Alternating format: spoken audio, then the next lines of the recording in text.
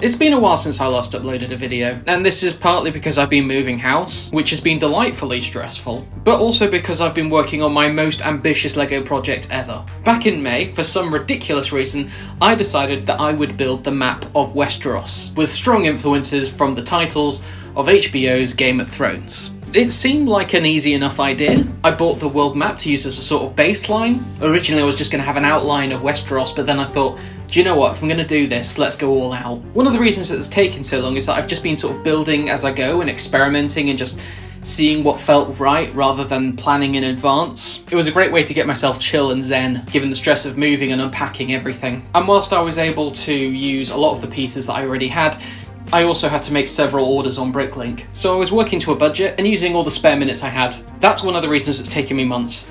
The other is, it is huge. Once I'd traced the outline of the map, I got to work on the terrain and the buildings. Similarly to the titles of Game of Thrones, the buildings and castles aren't to scale, otherwise they'd essentially just be dots. I was influenced by the stylized versions of the buildings in the titles, but also how they appear in the show itself, as well as descriptions in the books. It's kind of a mishmash. I didn't want it to be 100% accurate in any particular direction, I just wanted it to be recognisable. So let's take a tour. We'll start from the top down. As you can see, this is kind of based on how the world looks at the beginning of Season 8. Part of the wall, i.e. East Watch, has been destroyed, so the wall is partially gone and we've got some trans light blue tiles to represent the White Walkers making their way down. Our first castle is Castle Black. This is a really basic one. It's made up of 8 pieces, but I didn't want to put too much into it for risk of making the wall look a lot smaller than it should be. I was therefore very limited with what I could use. Really basic techniques. I've certainly not broken my back doing it. Further down we have the Last Hearth. A similar story here, not that many pieces and no particularly innovative techniques. We see it in the titles for Season 8, we see it very briefly in the show itself, and I didn't really have that much to work with, so I went for a really basic design. I think it works for what it is. A little bit further down we have the Dread Fort. I purely used pieces that I already had for this design. It's the home of the Boltons, who are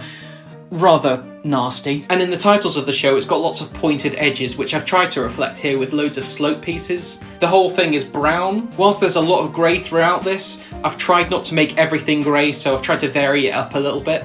And I think the kind of rusted brown look kind of works here. Or at least I think so. Winterfell is the first major build we come across, and it's the first build that I actually started when I began this project. I've based this a bit on the titles, but mostly on how it appears physically in the show itself. There are lots of round buildings, so I've used a lot of cylinder pieces. I've tried to mix them up a bit and use a few different types of round pieces, so we've got some cylinders, some studs, some dish plates. And then the Godswood is represented with this really simple tree build. I'm really glad I was able to add that because it adds a splash of colour that was desperately needed. And Winterfell as a whole is definitely one of the builds that I'm most happy with. The Twins was a really simple affair to put together. It's perfectly symmetrical and is based strongly both on how it appears in the titles and also some descriptions in the books as well. You've got the 2 longer towers on either side, and then you've got a central kind of tower sticking up. There are obviously far more arches in the bridge, but I used the smallest Lego arch pieces I could find, and I think they work here. As a side note, obviously there should really be a river running through this, but the introduction of rivers throughout the map would have really confused the whole build. And with the scale that it was, I don't think it really would have worked having rivers like a stud wide. Pike was one of the builds that one of my friends in particular was very excited about. I almost felt like I was being commissioned to make it. A relatively simple idea with the bridges. It was really hard to make these rope bridges work at this scale, but I think what I went for in the end was a fair compromise. This is one of the builds that looks really awesome on the map itself. I just love how they jut out of the ocean. The Eyrie was one of the builds that I was most excited about. It's such an iconic looking building and I really wanted to get it right. It was tempting to just have, you know, 3 different shaped spheres, but I wanted to try and vary it up a bit and have a couple of little towers sticking out. Before I even started on the Eyrie itself, I put together a little rock face for it to stick out on top on, and I'm pretty happy with how it's turned out. It's quite recognisable. I experimented with a few different kinds of pieces, but I think what I settled on works pretty well. River Run is a very simple build. I've got a blue circular plate at the bottom to kind of represent the water around it. It's definitely one of the more traditional castle builds. It's perfectly symmetrical. We've got an arch on either side and 4 pointy pieces which do all the work for me really in making this look like a castle. This is definitely one of the little builds that didn't take me very long to do.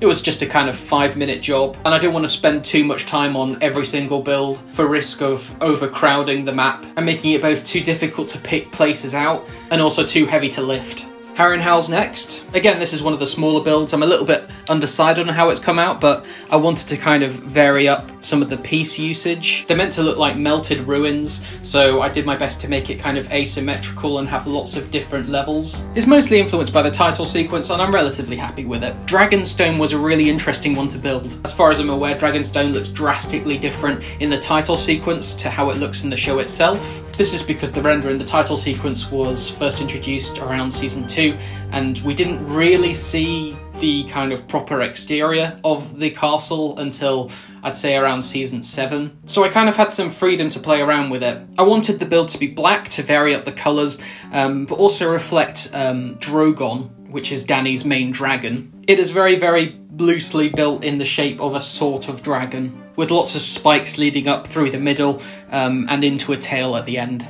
Despite it being a really small build, I've used a lot of clip pieces and different techniques to bring out a lot of different levels, and I hope that there's a sufficient amount of detail there for it to be recognisable. I had a lot of fun with Casterly Rock, and this is because it only appears in the show once, never appears in the titles, and to be honest, I just swept aside everything from the show here and went purely by the source material of the books and how it's described in companion pieces like World of Ice and Fire. So it's on top of a huge cliff face. This is actually the tallest castle out of all of the builds on this map, and according to descriptions, the cliff itself kind of takes the shape of the front of a lion. So I wanted to play with that, but also get the balance right. I wanted it to kind of resemble something that looks close to a lion without being kind of cartoonish. It's one of those things where, unless you're told, you might not notice it immediately. So I hope I got the right balance there. All of the buildings on top are pearl gold, which is meant to represent all of the gold that's been extracted from this cliff face. It's a lot of the reason why the Lannisters have acquired such huge wealth to begin with, and it looks pretty imposing. Alongside Winterfell and the build we have coming up, I'd say it's one of the 3 big builds. So let's move on to the biggest one. I wanted King's Landing to be a centerpiece. It is of course the capital of Westeros, and it is both one of the first builds I started, and it was one I was tinkering away at throughout the entire process, to the point where I'm pretty sure that the last things I added were to this very build. So of course we've got the Red Keep, which is this great big golden citadel. I've tried to match a lot of the towers to how it looks in the show and the titles, and played around with a lot of different kind of pieces just to give it some variety. The city itself is kind of a mishmash of slope pieces. I just wanted it to look like a mess of cobbled together buildings that have been hastily built by peasants in order to be close to the king. As you can see, of course, there's this great big green splatter piece. It was designed to kind of represent goo. I'm pretty sure it was introduced with the Hidden Side range, but I've used it here to represent the wildfire explosion that comes out of the Sept of Baelor. And then we have these upside down ice skating pieces, which were the last things I added to this build, and they're meant to represent the scorpions that are these huge crossbows that are fired at the dragons. So the whole thing is huge and really well fortified, and with all the gold in the build it really draws the eye, which is exactly what I wanted. I think this is the build that I am most happy with, and I hope that you like it too. From the biggest build to one of the smallest, Storm's End I don't believe actually featured in the show itself. So I've gone from how it's described in the books. We just have a single tower coming out from a very basic kind of circular base. And the reason that this build is so small is because it's right next to King's Landing, and of course I wanted a lot more space to be dedicated to the capital over something that doesn't really appear in the show. As far as I'm concerned, it's still important enough to include in the map itself because it's the house of the Baratheons, and that is such a prominent family throughout the show that it seemed only right to include. As with Casterly Rock, Highgarden appears physically in the show but never in the titles, and what we were shown in the show was a relatively basic looking castle, kind of nondescript. So like with Casterly Rock,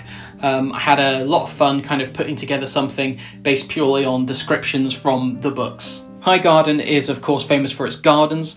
It's meant to have a hedge maze surrounding the whole thing, which is a really cool idea.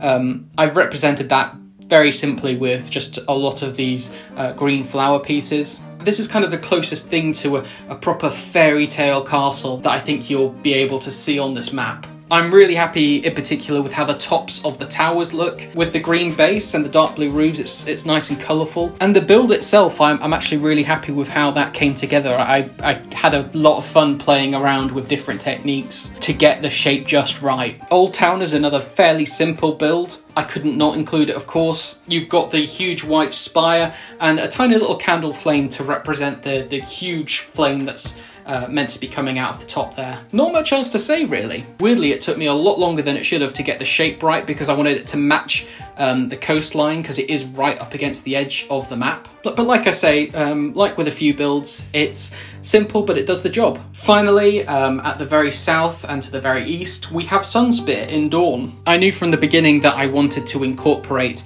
a snake to this build. Just as it appears in the title, you just have this snake circling the main tower. And this was a lot trickier than I initially thought it was going to be. In the end, I had a really simple clip piece and just positioned the snake so it looked like it was going up this pole. One of my favourite things about this build is the textured roofs. And there's also a splash of green in the middle and a transparent blue stud in the centre of that to represent the water gardens. I had a lot of fun playing around with terrain. The whole map kind of goes up and down on different levels. And I paid close attention to where all of the main forests and woods were meant to be, which are represented by simple green flower pieces. Also included throughout the map are these really neat little ship builds. I wanted something that was obviously recognisably a ship, but one that I could use out of a lot of existing pieces that I already had. And given that I only really had the space to make them 2 studs wide, I'm really happy with how I managed the shaping of them. And they just add a lot of life to the ocean around the map, just so it doesn't become kind of too monotonous. Finally, just to round off the map, we have this neat dragon build. Because there's quite a bit of space in the centre of the map, as a lot of the castles around the edges of the coast, I wanted something to fill that space. And the dragon worked perfectly. So yeah, this is this massive project I've put together, and I really hope you guys like it. Let me know what you think and if there's anything that I could have done to maybe improve it. I don't think I'll be doing anything drastic because, you know, this has been months in the making, and I'm not entirely sure what to do with it from here. Originally I was going to be hanging it up on the wall, but it's very heavy and I'm worried that I might actually break my wall. Or worse still, the map will fall off and just break into 1,000 billion pieces. I'll let you know how I get on with that. I hope you enjoyed this video. There will be more in the way now that I'm getting a bit more settled. So until then, take care and I'll see you soon.